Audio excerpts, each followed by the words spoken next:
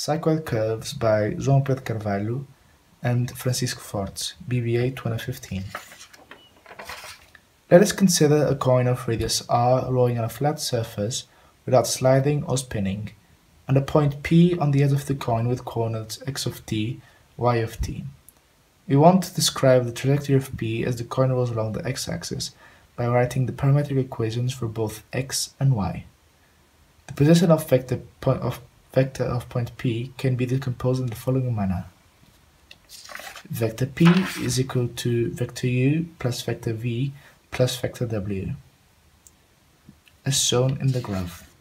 Since we assume that there is no spinning or sliding, the magnitude of u must equal the distance traveled by P along the border of the coin. That is, u is equal to theta ri.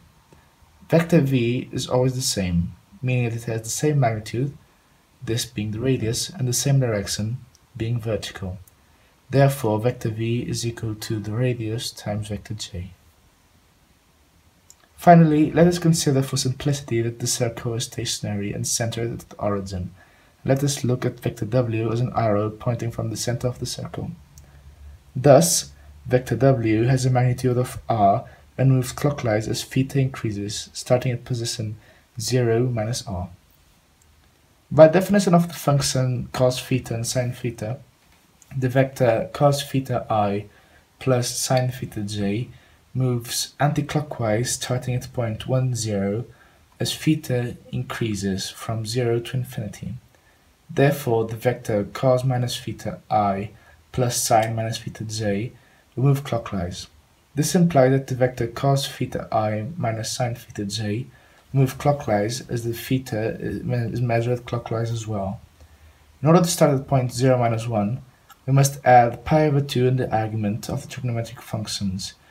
At last, we can write as follows, that vector w is equal to r cosine of pi over 2 plus theta, vector I minus sine pi over 2 plus theta, vector j.